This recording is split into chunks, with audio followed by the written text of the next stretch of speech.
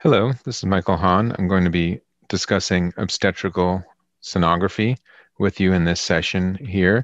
We have a lot to cover in a relatively short amount of time, so we're going to get started. With this, I'm going to have a little bit on ultrasound safety, some descriptions of early obstetrical ultrasound in the first trimester.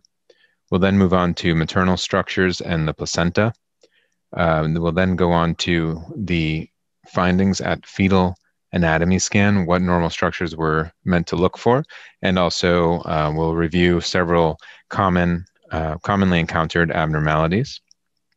We'll talk a bit about Doppler, and we'll talk a little bit about multiple gestations, twin pregnancy. So with that, let's get started. I'll also show you several unknown cases just to whet your appetite here. And here's the first one. So take a peek at this. What do you think is going on?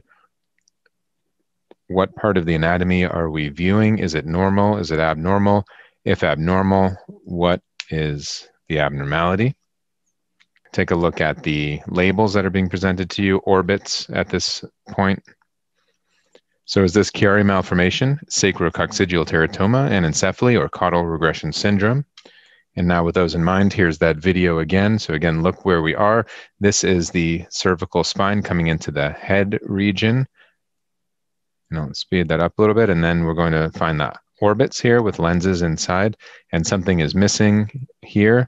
There is no cranium, there's no brain. This is a case of anencephaly. So fetal safety during the ultrasound evaluation. So overall, diagnostic ultrasound is considered safe during pregnancy, although of course we don't want to use too much ultrasound for no good reason. So we want to adhere to our LARA principles, and we want to take a peek at our mechanical index and thermal index. Mechanical index is the tendency to cause cavitation in tissue. Thermal index, tendency to increase temperature in a tissue, and we want to keep those below 1, except for brief periods of time when we interrogate the fetal structures. So you'll find those parameters on your ultrasound viewing window. So MI here, mechanical index, TI, thermal index. Note that thermal index will increase with pulse Doppler.